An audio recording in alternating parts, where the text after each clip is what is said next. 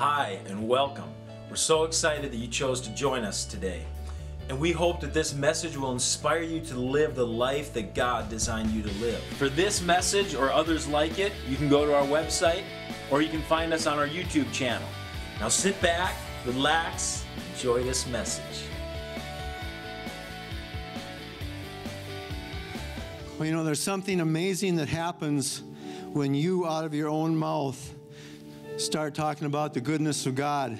If you're looking for change today, improvement in your life, that's the way it comes. You know, all through the Bible, the oldest book in the Bible was Job, and Job was the richest man in the East, and he lost everything. Thought he was going to die, but at his lowest point, why he made this statement, I know about all this stuff, but my Redeemer lives. In just a short time, God gave him double. He had twice as much. The whole ordeal just lasted 9 months, but it changed the day he said, my Redeemer lives. You know, King David at his lowest point, his best friends were going to stone him to death. He got away. He encouraged himself in the Lord. He started talking about how good God was. A couple days later, he was rich and all his people loved him again. Jonah, he was in the fish for 3 days, the belly of the whale, surely going to die. And then but he said, hey, there's God. He was up on dry ground, just like that. Led the greatest revival in history. The nation of Judah facing certain destruction. They got together and said, but for the Lord he is good, and his mercy endures forever. They said it over and over again. 3 days later, they were the richest nation and most powerful nation in the world. They lived in peace as long as those people stayed alive. Apostle Paul and Silas, facing death, they got together and sang about how good God was. Church of Philippi was born, the church that supported Paul all through his ministry. The city begged for his forgiveness for trying to kill him. In the book of Revelations, right at the end, it says that they overcame him, Satan, by the blood of the Lamb and by the word of God in their testimony, talking about how good God was. Amen. And right now today, you know, there might be some people here that are facing tremendous challenges. And there might be some people that's just looking for promotion. It doesn't matter. It's all the same to God. But I'm going to declare this over your life, and I hope you'll just agree with me that as far as you're concerned, the Lord is good. His mercy endures forever. God wants to promote you. He wants to give you above all you could ask, think, or imagine in life today. The Lord is good. Turn away from the problem. Focus on the fact that your Redeemer lives. The Lord is good, and things will change. I just declare that over everybody here today that'll agree with me. Praise God. We're going to go on with the service. Thank you so much for coming to church today, though. Man, this service wouldn't be near as good if you weren't here. I'm Dave. I'm part of the staff here, and I'm so glad you're here. We're just getting started. We're going to have some great things today. Why don't we greet each other, and we'll move on.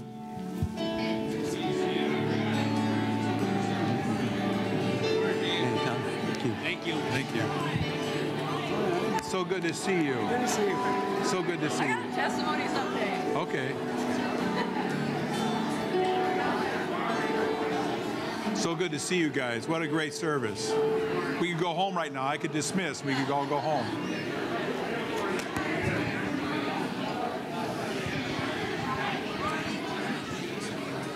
Well, God's good. Amen. What a great looking bunch of people here. Wow. It's good to see you all. Praise God. Well, we're going to have some fellowship afterwards, so you can catch up then too. Amen. Praise God. I want to receive our offering, tithes and offerings. We had an inspiring message last week about tithing. So I want to receive our tithes and offerings. If the ushers can please help me. If you're giving cash, you would like a receipt for your giving, just slip your hand up. One of these ushers would love to give you an offering envelope. If you're making out a check, you can make it out to Destiny Church. Just a couple of quick announcements as you're getting your offering ready. Ladies, there's a Bible study at Char Slack's house every Wednesday.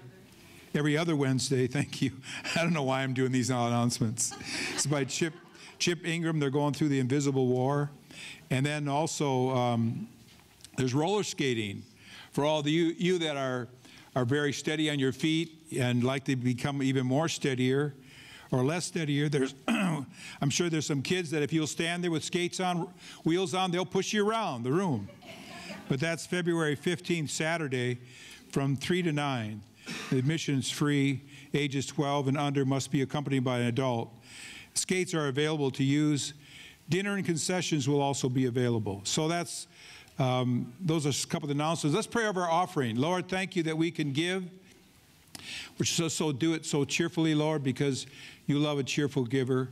Pray that you'll bless the gifts that we give today, multiply it, and we just thank you, God, for all you've done for us. In Jesus Christ's name we pray. Amen. Go ahead, men, pass the offering buckets. Josh here has an announcement about the men's meeting. Why don't you come up, Josh?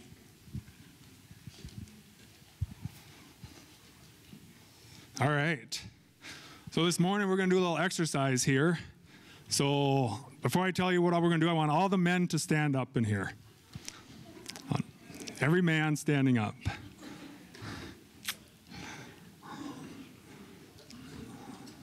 I got the mic so I can be patient. Every man standing up. All right. For some of you, that was no problem to stand up. It didn't bother you at all. For others of you, that took you out of your comfort zone. You didn't know what I was going to have you do next. We as men, we need to be able and willing to get out of our comfort zones. In church here, it's a safe place. But God has called us to higher things. He wants us to go out of our comfort zone so we can reach the potential that he put on our life. He wants us to go out of our comfort zone so we can reach that destiny that when Jesus was dying on the cross, he had that plan for our lives. But if we stay in our comfort zone, we won't make that. We won't live the life that God wanted us to live. So for the men here, in 3 weeks, we're going to be having a gathering here at church, Saturday morning. And it's called Men Unite. And we want all the men to come here. It's going to take some of you out of your comfort zones. Some of you are going to rather be staying at home with their family, going fishing, working on projects because you're safe there. But that's not what we need to do. We can't just stay in our comfort zone. God has called us to rise up to greater things. So right now, I just want you to think of one thing in your mind that you need boldness for, because that's what this theme is going to be about. It's about boldness for that Saturday morning. So think of one thing in your mind right now. What do you need boldness for? Something you've been putting off or afraid to do. Maybe it's in your parenting. Maybe it's in your relationship, in your marriage. Maybe it's overcoming a stronghold. Or maybe it's a fear of failure. But you got that one thing in your mind that's going to take you to come out of your comfort zone? That's what we're looking at working on. Our church, our community, and your family are depending on us to come out of our comfort zones, to live the life that God wants us to live. So I'm asking each and every one of you to put this on your calendar. It's February 29th from 8:30 to 10, and we want everyone to come. Ladies, of the men that are standing here, make sure that calendar is clear, okay? We don't need any excuses why the man can't come. There's going to be some men here that may be single with children. If you see a man standing here that you know that's their situation, offer to watch their kids for them, okay? We have 52 guys here this morning, right in this church, right in this building, this room right here. So we're going to be planning for at least 52. There's ushers in the back, some guys that didn't make it. We're going to be planning for at least that many guys, expecting that you can come, okay?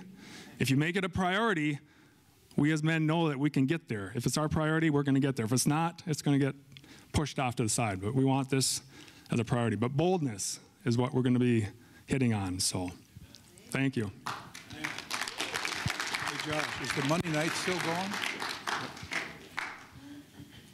Well, God's good. Amen. Hallelujah. If you have your Bibles, I'd like you to open them with me, please, to Mark chapter 11. I want to talk to you this morning. I titled this message, First Love, and then also The Buck Stops Here.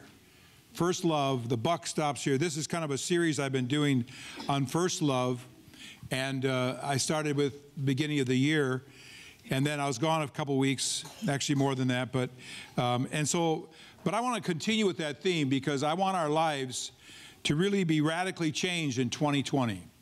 I just have a tremendous excitement in my soul right now about this and the possibility of seeing tremendous change in people's lives, tremendous change. And I don't think God wants us to be satisfied. And so I want, in a way of an announcement, I have an announcement I want to make also, that we're starting after we have 2 weeks left of the Freedom class that we're doing on Wednesday night. After that, we're going to be starting the last Wednesday of February, going till April 1st. We're going to be doing a class on vision, how to receive a vision from the Lord, and also how to handle it in such a way to see it come to pass in our lives. It's one thing to have a vision, but it's very important how we handle vision. How we handle vision. So we're going to be starting that. We're going to be studying that on Wednesday night. And I'm just expecting that that every single one of us at the end of 2020, our lives will be radically different. Thank you for your enthusiasm. You know, it's interesting. I heard this preacher, actually a very famous preacher, say this. He's the pastor of the world's largest church. It's over, I think they have over 1 million people. That's a lot of people in one church, 1 million people. It's in Seoul, Korea. I think he's semi-retired now, but he made this statement. Now listen to this statement. God will never bring about any of his works in your life without coming through your own personal faith. Let me read that one more time because I think that's an incredible statement. God will never bring about any of his great works in your life without coming through your own personal faith. See, sometimes we wonder, why doesn't God do something? I mean, why doesn't he do this? Why doesn't he take care of this? And we kind of leave it up to God, but God goes, I work through your personal faith. And this verse in Mark chapter 11 says, let's read this, or I'll read it, you can listen. It says, therefore I say unto you, what things soever you desire when you pray, believe you receive them and you shall have them. Notice that he starts out here by saying, what things soever you desire. What things soever you desire. Look at how open-ended that statement is. What things soever you desire. What things soever you desire. There's really no conditions put on it other than this, that you're asking from God, and if God doesn't have it, you're not going to get it from him. I remember one time I heard this lady, she was actually wanted another woman's husband, and she was using this verse to try to get it. Well, the problem is God doesn't have that. How many know that's true? He doesn't have that. But when you study Scripture, especially looking at God's promises, you get a feel for what God wants to see happen in the earth. Amen? You get a feel for it because God doesn't say something or promise something that is contrary to what he wants. In other words, when I talk to people, I tell people what I want, or I express what I want, basically what my will is. So the will of God is actually discovered in Scripture. Amen? And so the first thing is, what things soever you desire. Now, we're going to be talking about dreaming with God. Dreaming with God. You know, there's a verse in Habakkuk. I looked up Habakkuk. You know, I actually need reading glasses to read. I never bring my reading glasses anywhere. And so then I try to find it, squint through. But anyways, Habakkuk chapter 2. I should have somebody else read it. Why don't somebody else look it up? Here it is. I found it. It's a miracle. Habakkuk chapter 2. It's in the Old Testament. Genesis, Exodus, Habakkuk. Just kidding. It's toward the end of the Old Testament. It's on page 1268. But Habakkuk chapter 2, listen to this. Let me get my reading glasses. Could you give me my reading glasses? Oh, just give me yours. I'll use yours. Oh. I was at a restaurant and I had my wife's reading glasses on looking at the menu, and they're all purple and they're all sparkly. You know, the waitress looks at me and says, nice glasses. I said, I'm accessing my feminine side. But look at this, what Habakkuk said. He says, I will stand my watch, this is verse 1, will set myself on the ramparts and watch to see what he says to me and what I will answer when I am corrected. See what he said? This is how vision starts. This is how vision starts. Vision starts with dreaming with God, spending time with God, saying, God, I'm going to dream with you today. I'm going to dream. I want you to dream with me. I want you to put your dreams and your vision into my heart. I want to dream with you today. And what happens is God begins to put his dreams in your heart. He starts putting dreams and visions in your heart. Amen. I remember one time I was praying. This is years ago, and our kids were all teenagers. Well, maybe mid-range teenagers and younger. We had 5 kids, have 5 kids. And I was praying and meditating one day, and all of a sudden, I had this picture inside of me. I wasn't trying to picture it. I wasn't saying, oh, let me see if I can picture this. It kind of took me by surprise. All of a sudden, it flashed on my imagination. How many of that we all have an imagination? It flashed in my imagination. I saw a little girl.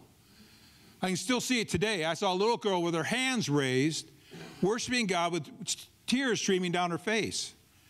And I said, what is that? And the Lord spoke to me and said, that's your great-granddaughter. I said, what?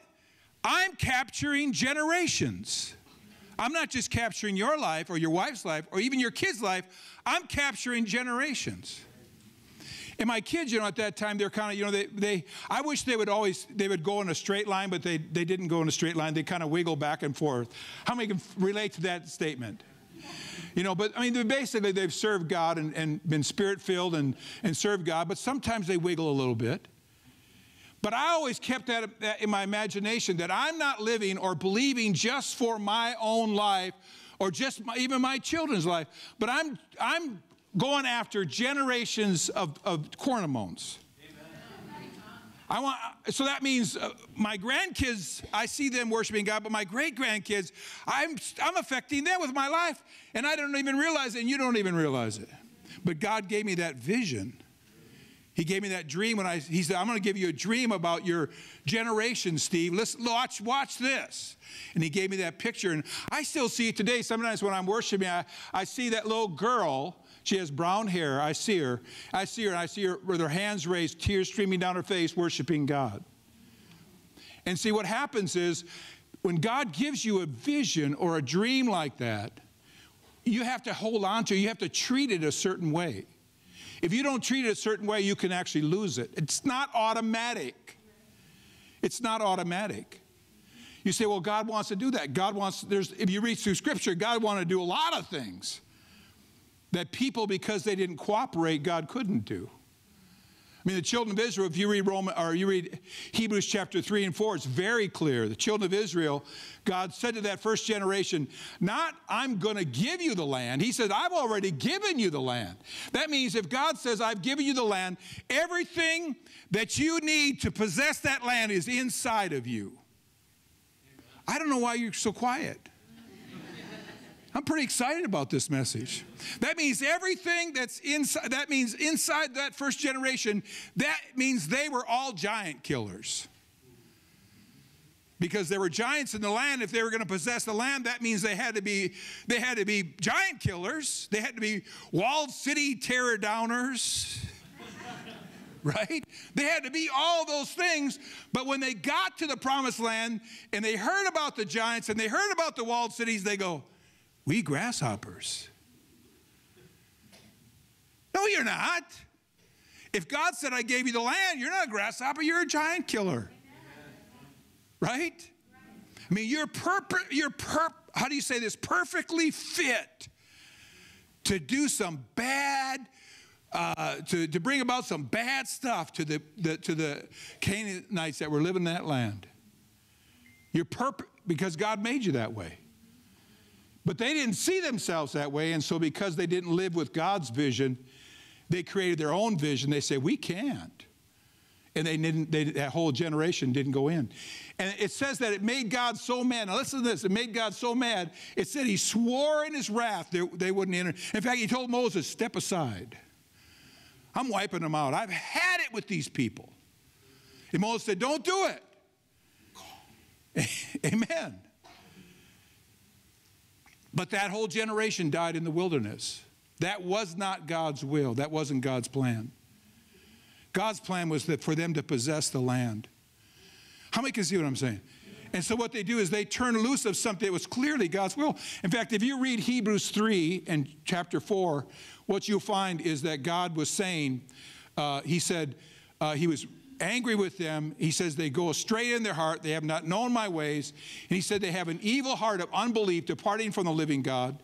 And he said the works were finished from the foundation of the world. That means God planned before the foundation of the world that they would possess that land. And they chose not to. And so that's what you see. You see a clear picture of this is what God wants, and people failing to lay hold of it. You know, last week when we came to the end of the message, I had this picture in my mind of somebody like feeling a tremendous amount of regret about where their life had ended up. In other words, saying, I didn't plan my life to end up here. And I know there's something different that God had for me, and it wasn't this. Do you know that, listen, God never changes his mind. You can just, if you've been astray from God's vision for your life or God's purpose for your life, you can rehook up. You can rehook up today. You can decide today, you gave me that dream, you gave me that vision, you gave me that perspective. I'm going to believe it. And from this day forward, I'm going to handle it right because it's precious. I mean, I don't know if you've ever seen this commercial. Sometimes commercials ruin your perspective sometimes. It was a TV commercial where this says, Pinocchio would be a bad motivational speaker. Have you ever seen that one? Look around. It's actually kind of funny, you know. You go, I see people with, you know, I don't remember exact the words, but he's trying to build them up. And his nose keeps growing, you know. But listen, there's more potential inside of every single one of us than we're living. Amen. And all it takes is to hear a word from God. Is to get God's perspective on things. So it says here in Mark 11, going back to this, it says, what things soever you desire. So he kind of opens it up, and it's so powerful to sit with God and say, Lord, here are the things I desire, and give me a vision or give me a word for it. Give me a word. Let me see it clearly. Let me understand it clearly. Let me see it clearly. And all of a sudden you can start to see things clearly. God will give you a picture in your imagination. He'll give you a word. And that word is his intention. He wants to see this thing come to pass in your life. See, God's a good God. I know that's a huge revelation to a lot of people, but God's good. And God's actually for you. He's on your side. Amen? And so he said, what things soever you desire. So here, look at what he says. The next thing he says in Habakkuk here, he says, I'm going to stand on my ramparts. I'm going to watch. I want to hear what God was going to say to me. And then he says this, then the Lord instructed me and said, write the vision. Make it plain on tablets that he who may run who reads it. That he may run who reads it. Boy, we're doing good this morning, Steve. For the vision is yet for appointed time, but at the end it shall speak and will not lie. Though it tarries, wait for it, because it will surely come. It will not tarry. See, what he's saying here is that in this case, he's saying that you have to make it plain. See, the Bible says, what things soever you desire. It's specific things. Have you ever noticed this at times? People would come to Jesus, and they first of all, they try to flag him down, you know, Jesus, Jesus, Jesus. Then he'd stop, and this one case was a blind man. And the blind man comes, he calls the blind man, and here's what Jesus says. Now, this should be obvious. Jesus looks at the blind man and says, what do you want for me to do to you, for you? Isn't that be an awesome thing to hear? You come to Jesus, and Jesus says, what is it that you want me to do for you? What is it that you want me to do for you? He goes, he made him say it. I want to receive my sight. He goes, go your way, as you have believed, so be it done unto you. See, that's a picture. See, it's almost like a prophetic question this morning. What is it that you want God to do for you? Amen. What is it? Someone goes, well, he would never say that. He said it in the Bible. He doesn't change. I believe he would say it to you. What is it that you want him to do for you? But he will give you a word, or that's where it starts. Because faith always starts with a vision or a word or a picture. See, actually, vision gives birth to faith, because vision is actually a part of your hope. It doesn't start with faith, it starts with hope. In other words, you go, I want all my kids, using that theme, I want all my kids to serve God. I want every one of them to be serving God. I mean, that's a good thing. I want not only my kids, I want my grandkids. I want every single one of them to serve God. I want them to be on fire. I want the fire of their devotion just to be unbelievable. That's where it starts. God could give you that word or that picture, and you could see that in your imagination. You go, I see it. I can see it. You see, some people mock that. They go, oh, God's just going to do what he wants to do anyways. Really? He works through your own personal faith. And I was reading one time through the book of Hebrews, and I came to chapter 6, where it says, it talks about Abraham. I like Abraham, because he's an example that the Bible uses of us, of the father of our faith, or an example of faith. It says that we should follow the steps of our father Abraham. And so here's what it says about Abraham. It says that when God made promise to Abraham, now listen to this, when God made promise to Abraham, because he could swear by no greater, God swore by himself, saying, surely blessing, I will bless you, and multiplying, I will multiply you. And so I thought to myself, God's over there going, it's like, you know, we say sometimes the expression, probably don't say it anymore, but we say, I swear to God. Right? Have you ever heard the expression, I swear to God? Do they say that anymore? I don't say it, but I mean, does anybody ever say it? I swear to God. But in God's case, he said, I swear by myself. I swear by myself. Because he could swear by no greater. If there was somebody greater, he said, I'd swear by somebody greater. But there's nobody greater, so he goes, I swear by myself that surely blessing, I will bless you. And multiplying, I will multiply you. So I used to look at that going, why does God keep going to Abraham going, I'm going to do this. I promise. I swear to you I'm going to do it. He keep going on and on about, I promise you I'm going to do this. I swear to you I'm going to do this. And then he gave him pictures. So he put mental pictures. He said, you see the stars, Abraham? You bring them out at night. See the stars? That's what your descendants are going to look like. Then during the day he said, you see the sand? That's what your descendants are going to look like. So 24 hours a day, he's got a picture of his descendants. He saw it in the daytime, he saw it at night, constantly. And I'm going to myself, why did God go through all this with Abraham? Why didn't he just say, I'm going to do this, hide and watch? Why was it so important for Abraham to become fully persuaded that what God said he would do, that he was going to do? Why did Abraham have to be on board with it? Why? Because God does nothing in our lives without coming through our own personal faith. Abraham had to become fully persuaded. You have to become fully persuaded. You have to become fully persuaded that what God said he would do, he's going to do. Yes.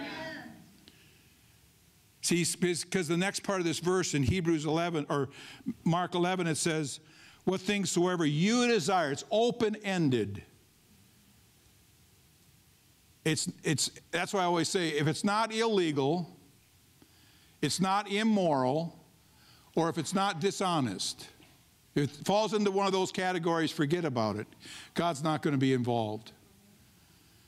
But if it's not one of those things, then it's open-ended.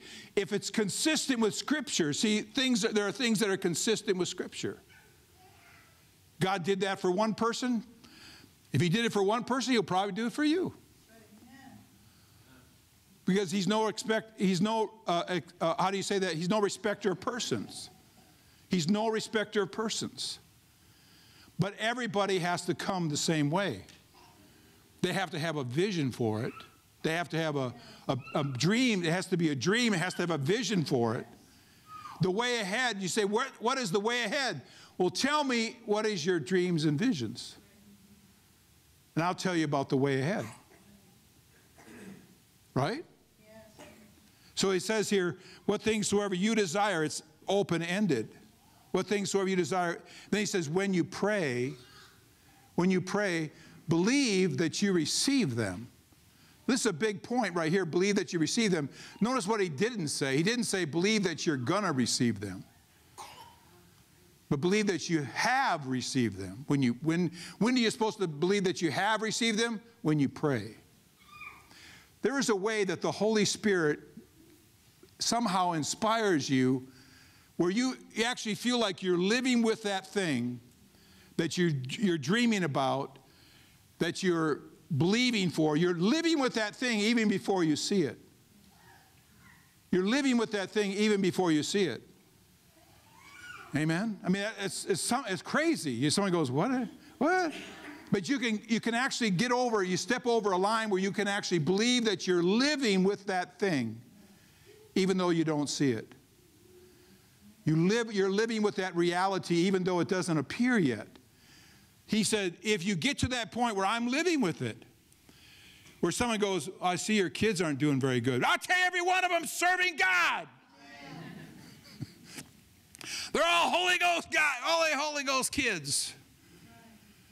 And their grandkids are Holy Ghost kids too, and my great-grandkids are Holy Ghost kids, every single one of them. Whoa, excuse me. But what you're doing is you're living in the present with the reality of what God said. You've already attained it in your own heart. You already attained it. And from that point on, all you're doing is thanking God. Thank you, Jesus. Thank you, Jesus. You say, you're crazy. Really? It's in the Bible. It's what Abraham did. And he's the father of our faith. And so I titled this message, that's my introduction. It's a long one, isn't it? But I titled this message. So here's the thing, is that you go, well, because a lot of people, they have this attitude. When I first came, and I'm not trying to be critical, please. I listened to, I drove one of my dad's cars back from Florida, and I opened the cubby hole. He had a bunch of my old sermons. So he would listen to my old sermons. So I thought, well, I'll listen to some of them. Some of them were so good. I mean, I had to almost stop the car and run around. I'm not kidding you. It was like, whoa, who is this preacher? Whoa. I got so excited. I'd be driving down the road crying. That's awesome. But some of them were horrible. And I thought to myself, I must have been having a bad day. I call them the soapbox sermons. And I'm up there ranting about something. I'm going, oh, God, please. I wanted to say, tell them to stop, shut up. It was brutal, man. I keep listening. Oh, it's horrible. I was clearly upset about something. I don't know why I told you that. I actually don't remember why I told you this. But here's my point, is that sometimes people, they kind of have a passive attitude that they want their life to be different than it is right now. And it doesn't matter how old you are. Some people say, well, I'm old now and I don't need anything. I don't want anything. Hey. If you're still sucking air, you need to we need you. Get a vision about our political situation. Get a vision about our state. Get a vision about our nation. Get a vision about souls being won for the kingdom. Get a vision about the kingdom of God coming into the earth. Get a vision and start praying along that line. Get a vision about schools coming to know Jesus in a powerful way. Get a vision. No matter how old you are, you're going to have a vision to touch humanity. Right? But sometimes we have this passive attitude. I used to call it the Doris Day approach to Christianity. Remember Doris Day? Some of you older people, young people don't have any earthly idea who Doris is and what her day was. But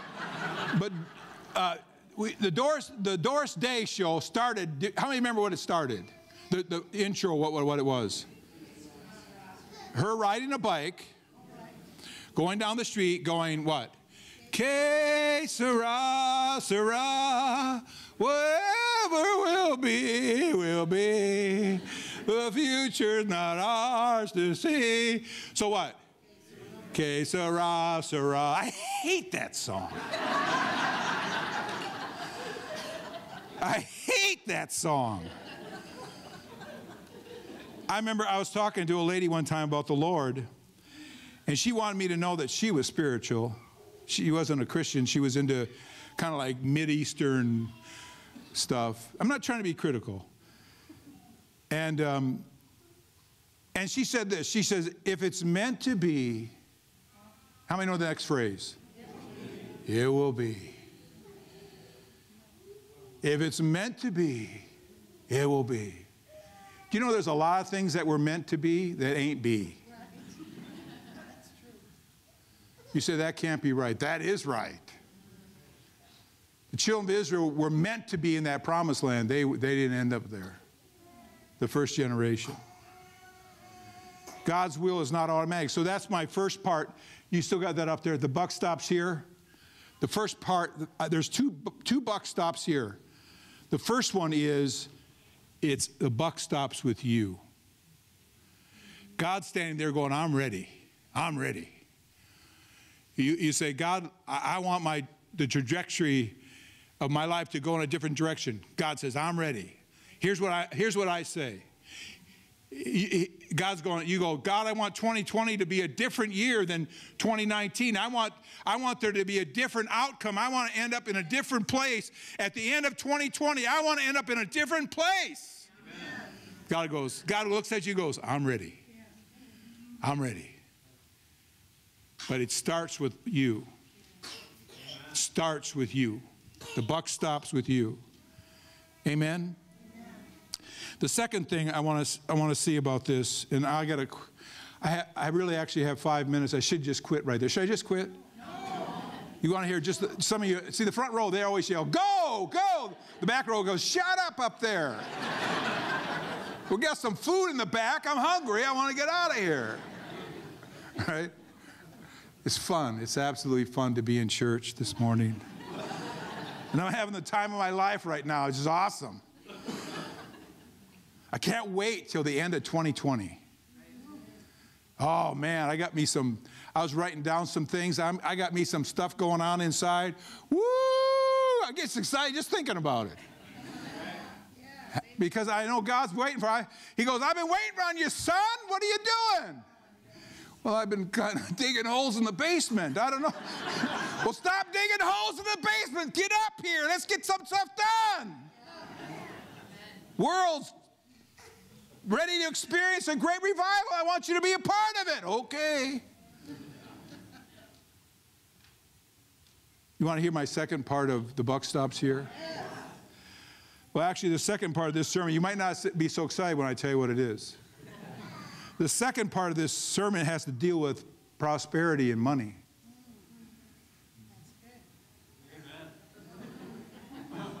Because some people think that God's not interested in that. But He is. And some people think that God's trying to take all their money away or whatever. But here's the thing. Let me just end this with just giving you a little bit of a point on this.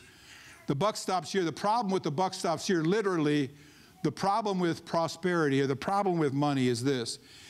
If you handle money like the buck stops here, what I mean by that is when the money comes, it stops with you. Well, that's really a good point. If the money comes and it stops with you and it gets tied up with you, completely tied up with you, that is a problem. That's a serious problem.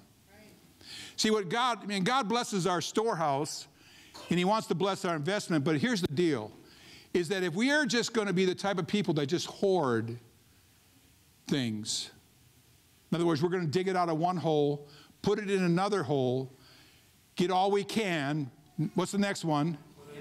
Can all we get, and then sit on our can. that is not even close to what God has in mind. Not even close. But God wants us to be a channel. He wants to bless us so that we can be a blessing. If you're not blessed, it's hard to be a blessing. But God gives us increase so that we can be a blessing. Isn't that true? Notice this last verse, and I'll close with this. I had a bunch of verses here. But look at 1 Timothy chapter 6, and this will be our last verse. In fact, the worship team could probably come. 1 Timothy chapter 6, verse 17, it says, charge those who are rich in this present world that they be not haughty, nor have their hopes set on this uncertainty of riches, but on the living God. Now look at this. On the living God who richly provides us with everything to enjoy. That they do good, that be rich in good works, that they be ready to distribute, willing to communicate, laying up in store for themselves a good foundation against the time to come, that they may lay hold of eternal life. You see, a poverty mentality, what it does is it causes us, there's a number of things that do. Well, one thing it causes us to do, it causes us to be hoarders. Because we think that there's not enough. If you're struggling financially, you might think, well, the reason I'm struggling financially is because those rich 1%ers have all the money. That's not true. Do you know there's a website that you can go on? Don't go on it right now, but later you can go on it. And you can actually type in your salary, your yearly salary, and it tells you where you fall as far as the world's population, as far as income in the world's population. It tells you where you fall. Now, I don't remember the exact number, but it's in the 30s. If you make I think it's around $35,000 a year. If you make that, you're a 1%er. If you make $35,000 a year or more, you're a 1%er. As far as the world population goes, world's income goes, that means 99% of the world's populations makes less than you. If you make more than $35,000. So if you ever go, them wicked 1%ers, you a 1%er. As far as the world goes. Right? Well, I didn't want to be one of them. Well, I mean, if you're going to look at the world as a whole, in fact, if you put in your salary, you know, you're going to find out that all Americans are going to find out they're way up there. Yes. Way up there. So what am I trying to say? He says, he didn't say, I want you to suggest to the rich. He said, command the rich, charge them in this present world. He didn't say give all their money away or sell everything they have and give it to the poor. He didn't say that. He said, charge them that they be not haughty, nor set their hopes on the uncertainty of riches. How many of the economies can tank? I mean, you can go from rags to, or riches to not so many riches pretty fast. Because riches are uncertain. But he said, don't trust the uncertainty of riches, but put your trust in the living God. What does the living God do? He richly provides us with everything to enjoy. Amen. What does the living God do?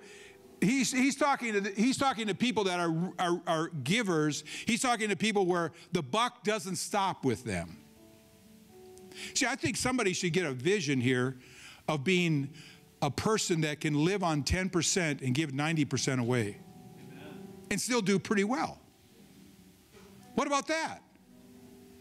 What about being the type of person that you have resources are coming, where you get a vision for your future, resources are coming, and you have an abundance to give to every good work. Somebody goes, we need some money over here, I'll give to that. We need some money over here, I'll give to that. To be that type of person, I think that's part of God's plan. Thank you for your enthusiasm. He gives us richly all things to enjoy. Did you put that up there? That verse up there? Everything to enjoy, that they do good, that they be rich in good works, that they are ready to distribute, willing to communicate. Amen. Praise God. Let's all stand together. So, I did that whole sermon announcing this class on Wednesday night. Not 2 more weeks of freedom class. So I think it's the 27th of February. The 27th of February. I want you to just turn right now to your neighbor and invite them to come to that class, the 27th of February. Say, you're invited to that class. Go ahead, tell your neighbor. You're invited to that class, the 27th. 26th. Okay, I did it wrong. All right, everybody, I did it wrong. I did it wrong. It's the 26th of February.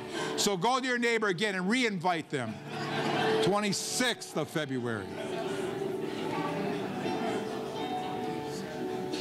So here's what we're going to talk about. Here's what we're going to talk about. How to get a vision, how to dream with God, how to dream with God, and then how to put that vision in front of you and how to watch that vision come to pass. Amen. It's going to be awesome. Yeah, so that's, when is it again? 26. In the back there, what day is it? Oh, that's really good. It's the 26th, not the 27th. Somebody say the 27th. It's the 26th. What day is it back there? 26th. Back there in the back. What day is it? 26th. Okay, thank you. Okay, I only had one person in the back say 26th. What day is it? 26th. Okay, 26th, Wednesday, the 26th.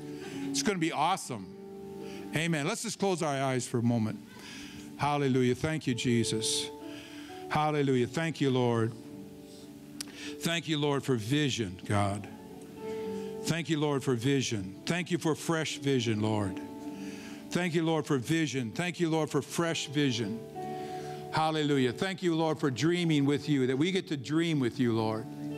Hallelujah. That you said in your word that when the Holy Spirit is poured out, one of the things that he does is he gives dreams and visions. Dreams and visions. Holy Spirit of God, I open myself up to receive your dreams and visions. Hallelujah. About my future, about my life. I open myself up, Holy Spirit, to receive dreams and visions for 2020. What you want to do in my life. What you want to do in the life of this church. What you want to do, Lord. I open myself up to receive. Can you just pray that prayer while you're standing there? Just say that, Holy Spirit, I open myself up to receive your dreams and visions. Can you just say that? Just go ahead and say that. Holy Spirit, I open myself up. I open myself up to receive your dreams and visions. Hallelujah. Hallelujah. Thank you, Lord. Thank you, Lord. Hallelujah. Thank you, Lord, that it starts with a dream and a vision. Hallelujah. That's the starting point. Hallelujah. Vision gives birth to faith. Visions and dreams gives birth to faith. Hallelujah. Faith gives substance to what we dream about. But it starts with dreams and vision. Hallelujah. Faith gives substance to it. But the vision has to be there first. The dream has to be there first for faith to give substance to it. Hallelujah. Faith comes along and gives substance to it. Hallelujah. Once faith comes and gives substance to it, we lay hold of it, we believe that we receive it, and look out, it says we will have it. Praise God. Hallelujah. Thank you, Jesus. Lord, let us not struggle in ourselves, but let us be open. Let us be a vessel, Lord, to receive your vision and dreams, Lord. Hallelujah. That which you want to do. Show every single one of us that which you want to do. And as you said in your word, write the vision. Lord, we'll be diligent to write it. Write it down. We'll write it down. We'll declare, we'll see it, what you want to do. Hallelujah. Let's sing this song, then we'll close.